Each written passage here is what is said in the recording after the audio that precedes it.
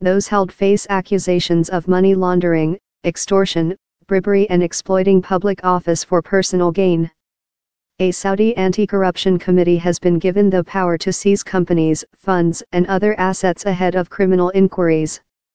I can assure you there will be due process for anybody who is detained, Al-Muallimi told reporters at the United Nations. When asked how many people had been detained, he said, "I do not have a figure to share with you. This is something that the security authorities will announce in due course." U.S. President Donald Trump has endorsed the crackdown, saying some of those arrested have been milking Saudi Arabia for years, though the State Department has urged Riyadh to carry out prosecutions in a fair and transparent manner. Human Rights Watch has also called on Saudi authorities to immediately reveal the legal and evidentiary basis for each person's detention and make certain that each person detained can exercise their due process rights.